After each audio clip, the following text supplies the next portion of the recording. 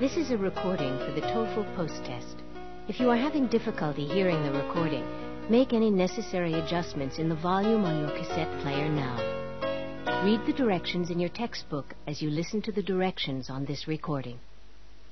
TOEFL post-test. Section 1.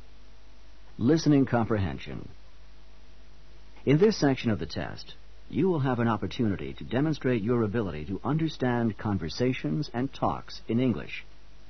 There are 3 parts to this section. Answer all the questions on the basis of what is stated or implied by the speakers you hear. Do not take notes or write in your test book at any time. Do not turn the pages until you are told to do so. Part A. Directions. In Part A, you will hear short conversations between 2 people. After each conversation, you will hear a question about the conversation. The conversations and questions will not be repeated. After you hear a question, read the 4 possible answers in your test book and choose the best answer. Then, on your answer sheet, find the number of the question and fill in the space that corresponds to the letter of the answer you have chosen. Listen to an example. On the recording, you hear, "That exam was just awful." "Oh, it could have been worse."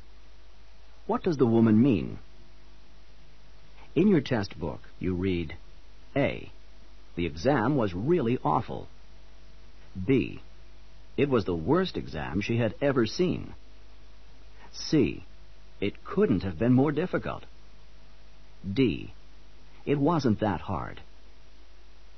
You learn from the conversation that the man thought the exam was very difficult, and that the woman disagreed with the man.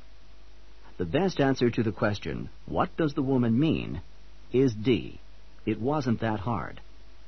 Therefore, the correct choice is D. Go on to the next page.